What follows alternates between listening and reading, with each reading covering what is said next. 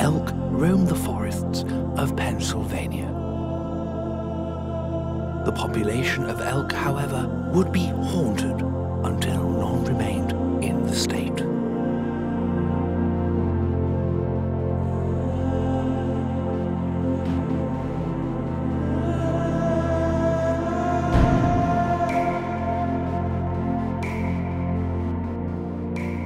In 1912, the Game Commission would begin to discuss the idea of reintroducing elk in Pennsylvania.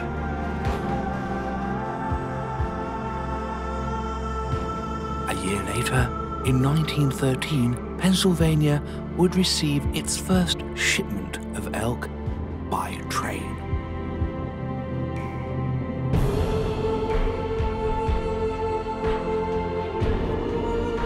The 50 elk received cost about $30 each.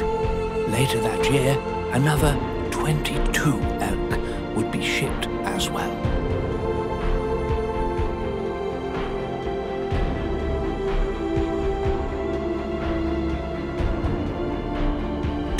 Later, in 1915, 95 more elk were brought in from Yellowstone.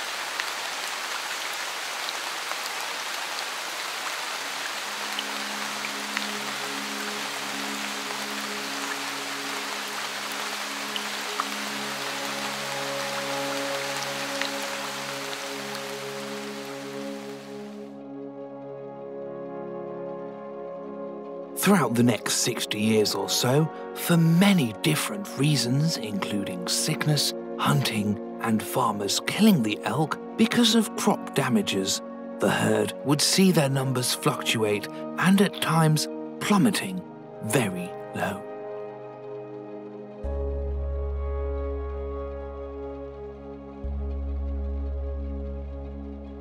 Many restrictions were to be put in place, limiting the number of elk that were to be legally killed, and fines would be created for those killed illegally.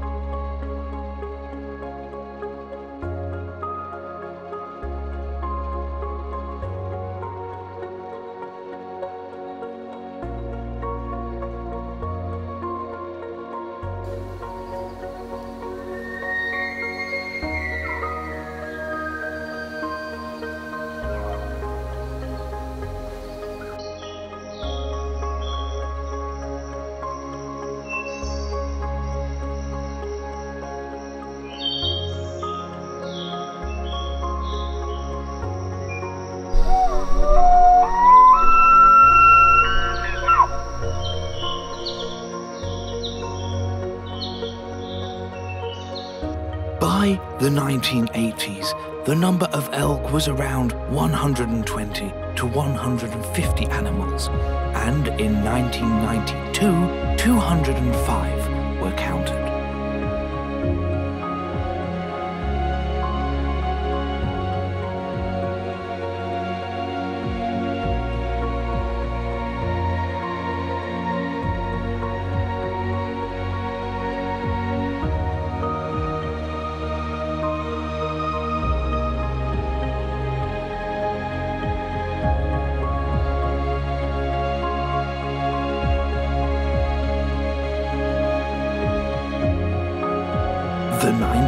could see significant growth, bringing the herd size to an estimated 566 animals, more than doubling previous counts.